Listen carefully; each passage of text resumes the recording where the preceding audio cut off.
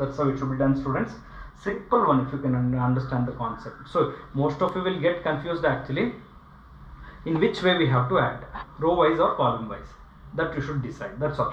Once you decide, you should know. So if you're adding this one vertical, one column will say, right? If you're adding these three, you're adding in row wise. If you're adding these three, you're adding in columns. That's a way to remember. Then this second column is there. So let us take that. So fourth main, second column, and directly write with LHS. So it is x plus y plus 2z, then z and z, and here it is x, y plus z plus 2x, x, then y, z plus x plus 2y. The final what I required is 2 times x plus y plus z the whole cube. So hint is already present on the right side if you can observe. You should get something called as x plus y plus z on adding rows or columns. But which way? Let us check. Suppose if I am adding these three, what will I get? X plus y plus 4z. I am not getting x plus y plus z. If you are adding in these three means what? Row wise addition. Now row wise addition, it's not possible to get the common. Correct? Now let me add these three. I am adding columns now. Okay. So x plus y plus 2z plus x plus y. What do you get? 2x plus 2y plus 2z. If I take 2 common, x plus y plus z. It's possible to get now. That means I should go for column wise addition. That you have to decide first. Once you decide, it becomes easy for us to go and continue. So let's go for C1. So C1 has C1 plus C2 plus C3. See the major difference between the third and the fourth main. Third main, you add row wise or column wise, you will get the common element. But in fourth main, either it's going to be row like the previous one, or it's going to be column like this one. Okay. So if I add this, so 2 times x plus y plus z, 2 times x plus y plus z, again 2 times x plus y plus z.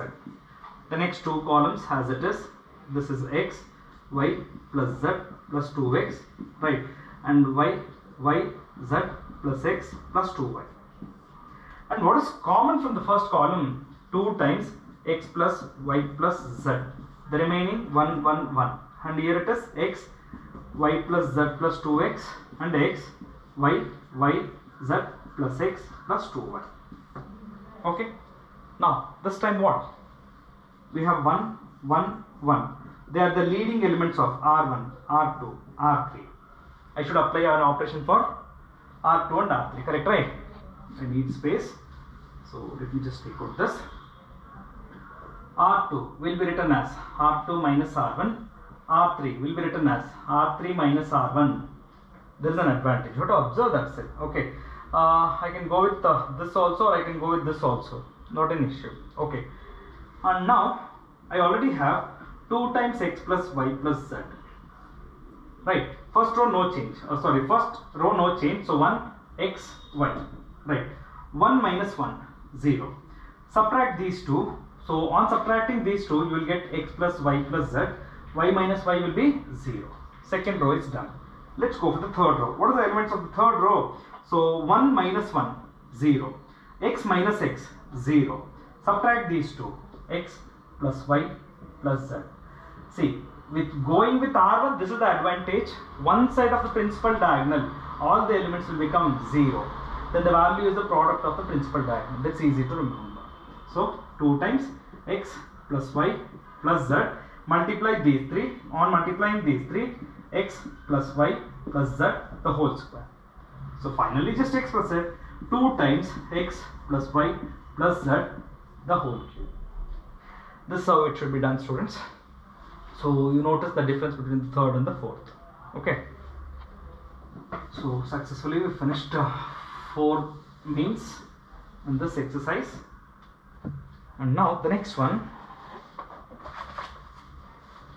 Observe the next fifth main. 1 x square, then x square 1 x, then x square 1, is equal to 1 minus x cube the whole square. This is what we have to prove, right? So notice 1 1 1. Now don't think sir 1 1 1 is present here. No, it should be present in a column or it should be present in a row in such way, not diagonally. Okay, now to start with this, so 1 x square 1 x square 1. I will do something here, just observe. Let me go for C1 as C1 plus C2 plus C3. Just see the advantage. C1, that means my first column elements will be written as first column plus second column plus third column. So 1 plus x square, 1 plus x square. Again add up these three, 1 plus x square. Again add up these three, 1 plus x square. Fine. And you can do the same thing. Even if I do it R1 as R1 plus R2 plus R3. That means I added these way, right? You add up these three, 1 plus x square. Again add up these three, 1 plus x square. Again add up these three. That means this problem you can do it either in row wise or it's going to be in column wise. Okay, any one thing I'm going to select. Let me select column wise. So let me write in the second column x1 x square x1. So the common element will be taken outside, 1 plus x square. Now the remaining 1 1 1. So x1 x square x1. So what the procedure says, you have 1 1 1. It's an element of leading elements of R1 R2 R3. So R2 is written as R2 minus R1 and R3 minus R2. No issues. You can go with R1 also, no issues. So 1 plus x square, 1 x square, 1 minus 1 0, 1 minus x, the next x minus x square. So 1 minus 1 0, subtract these two, x square minus 1, subtract these two, 1 minus x. That's okay. Now the rest is simplification to get my required answer now. Fine. Now just observe here students, what will happen if I take x common? If I take x common, now I am going to get it as 1 minus x, correct? Now that means from the second row 1 minus x is common, correct? Okay, now look here, this actually can be written as x minus 1 multiplied by x plus 1. It's an expansion of a minus b into a plus b, correct? But here it's 1 minus x, correct now? But what is my final answer? My final required answer is 1 minus x cube the whole square. So what I will do here, I am going to take out 1 minus x common from here. That means you have x minus 1. X minus 1, if I take minus common, it becomes 1 minus x. Okay, now let me arrange the remaining now. So from the second row, 1 minus x I am going to take outside. 1 plus x square. Fine, okay. Now from the second row, 1 minus x is taken outside. And from the next row also 1 minus x is taken outside. What is the remaining elements? 1 x square 0, and here it's going to be 1, and here it's going to be x 0. Remember 1 minus x is taken outside. There's a minus sign multiplied with this, so minus of x plus 1, correct? And the last element is going to be 1. Okay, now let's continue. And now the last thing is to expand it. That's it. So 1 plus x square, 1 minus x multiplied by 1 minus x. I am not going to multiply, I will rewrite. I will tell you the reason later. So the last thing is to expand the determinant which is present here. Only for the first element it's enough, because the expansion of these two are going to be 0. So it's going to be 1, open the bracket, 1 multiplied by 1, 1 minus. I want to multiply these two, but there is already a minus sign, and one more minus sign because of the product of these two, correct? So this will become plus x multiplied by x plus 1. That's okay. So let us simplify. 1 minus x, I am taking this 1 minus x, then 1 plus x square, then 1 minus x, then 1 plus, if I just simplify this, why I did this, you have to observe, this is nothing but the expansion of 1 cube minus x cube. A cube minus b cube formula has to be applied, and this is nothing but the expansion of 1 cube minus x cube. What's the expansion of 1 cube minus x cube? If I apply the formula of a cube minus b cube, a minus b multiplied by a square plus ab plus b square. I got it here. So the product of these two, 1 minus x cube, the product of these two, 1 minus x cube, finally 1 minus x cube the whole square. You have to learn the tricks of arranging the terms, when to multiply, when not to multiply. That depends on the right side. If I don't remember my right side when solving the problem, then I cannot adjust terms according to the right hand side answer. So remember that thing. Clear?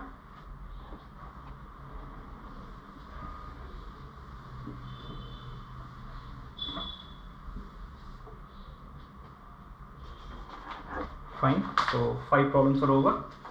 We're left with 2 more. That's problem number 6 and problem number 7. So let's go for the 6th one. 1 plus a square minus b square, 2ab 2b, then 2ab 1 minus a square plus b square, then minus 2a, then minus 2b 2a 1 minus a square minus b square. Fine. So the final answer should be 1 plus a square plus b square the whole cube. This is what's required for us. Okay, a bit different one. 1 1 1, it's not present, and you cannot make it 1 1 1 also. I just add up the rows or columns. You cannot make a common element, correct? No. So a bit different thing has to be followed for this one. So in the LHS, so I'm going to apply an operation for C1. C1 as C1 minus B multiplied by C3, and C2 as C2 multiplied by, let me try this for C1 and C2. Let me see what happens with this. Okay. So my first column, no change, 1 plus a square minus b square, 2ab 2b, no change in this. Look at the elements of C1. Oh sorry, I applied for C1 and C2, right? Sorry, C3 will be retained. So my first element of C1 is what? 1 plus a square minus b square, C1. Minus b multiplied by C3. There is an element of C3 here. 2a. Sorry, the element of C3 is minus 2b. Minus 2b. Let's see what happens with this. If there is anything which I can just take down. 1 plus a square minus b square plus 2b square minus b square plus 2b square. 1 plus a square plus b square. This is the reason why an operation for C1 is selected like this. So my first element will be 1 plus a square plus b square. Again the next element 2ab. That's fine. Okay. 2ab minus b multiplied by 2a. What happens? It cancels. So this element will become 0.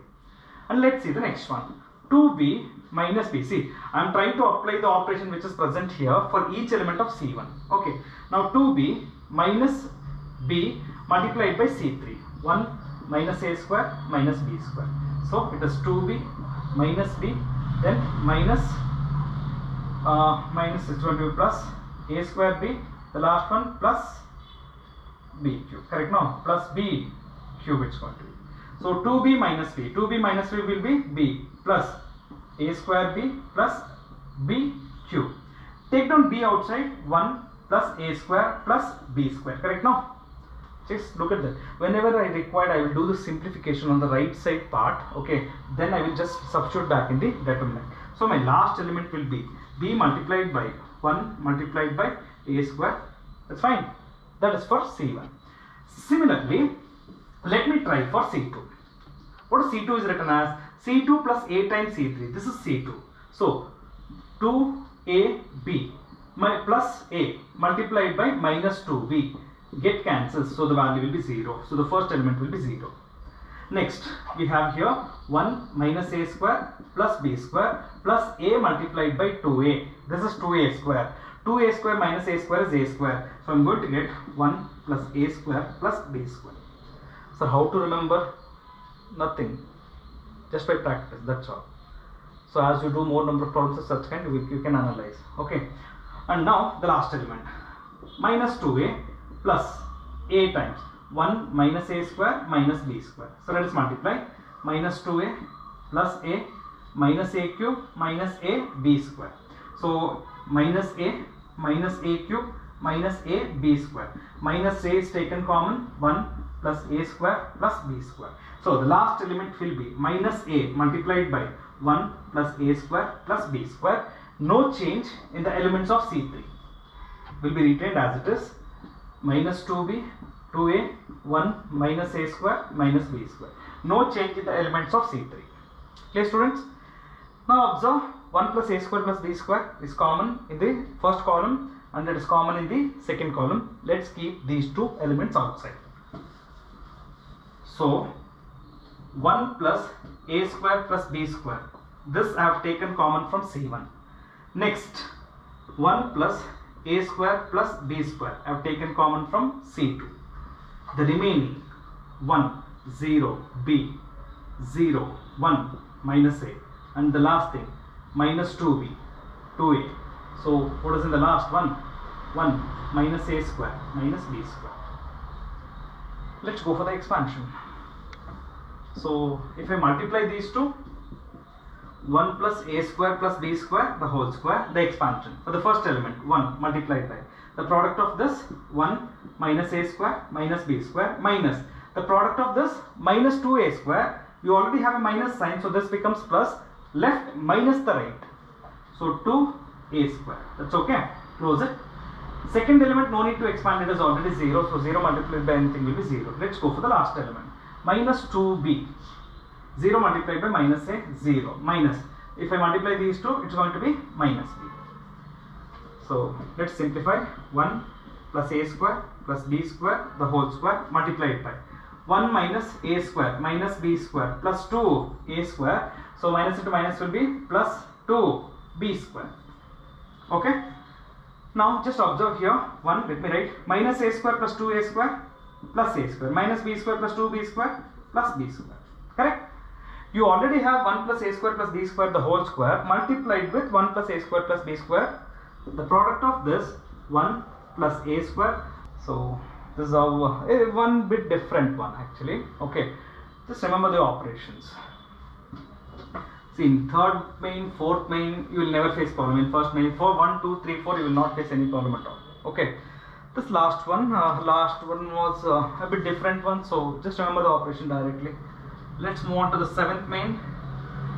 A square plus 1 AB AC, AB, B square plus 1 BC, CA, CB, C square plus 1. This should be proved as 1 plus a square plus b square plus c square. So let's see how to prove this.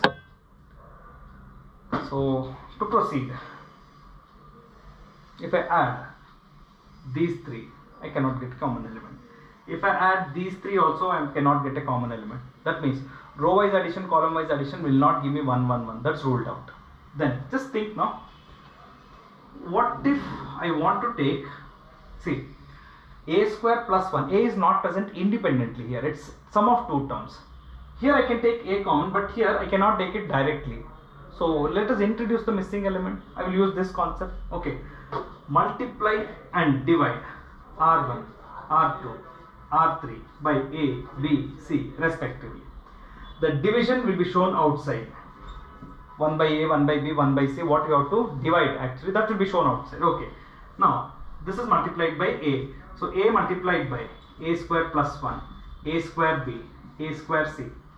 Right. Actually I said row is common, but actually in the next step you will see column wise common will be taken outside. Okay.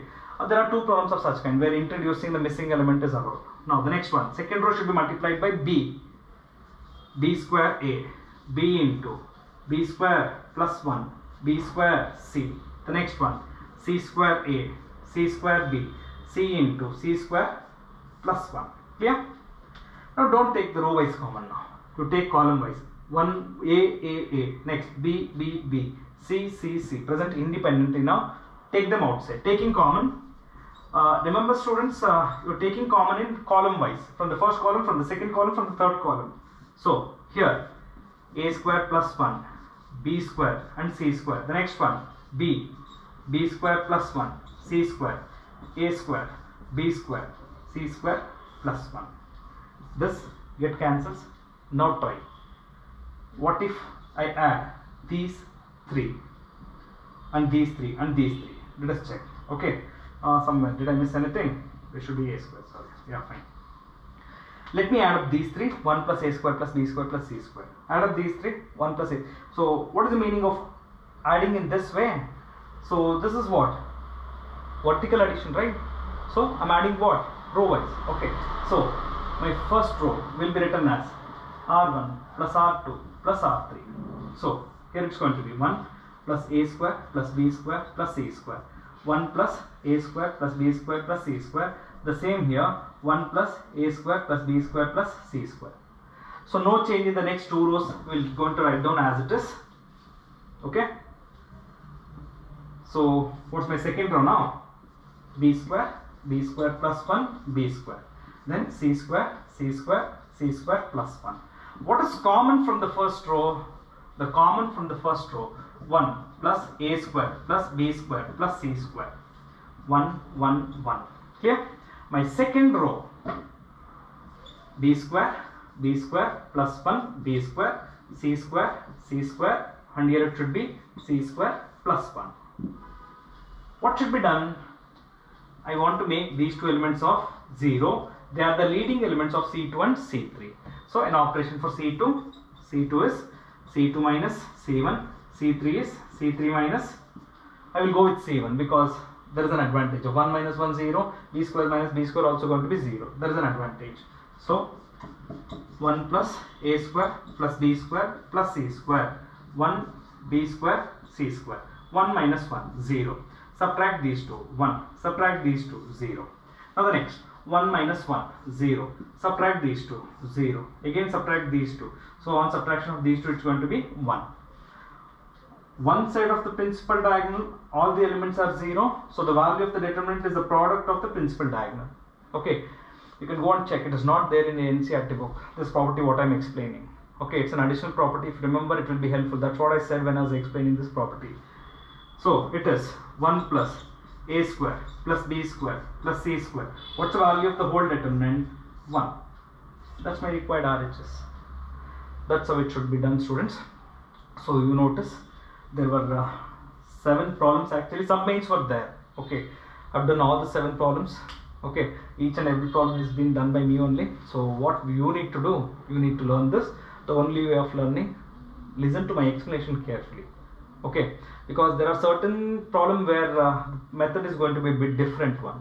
So I've explained you whenever it's different. I have told you. Okay, the only thing where my students will go wrong in recognizing whether a row wise operation is applied or whether a column wise operation is applied. If you are able to come out of this confusion, then there is no doubt even you can solve this one. Clear? So it's better I stop here, because in the worked example there are 11 problems are there. So I want to explain each and every problem of the worked example of this topic. So I don't want to burden you by just giving you some more problems, and so what I say is better sit, practice and learn this. So in the next class I will come back and I will do the worked examples, then we'll continue. Okay, so just take care. Thank you.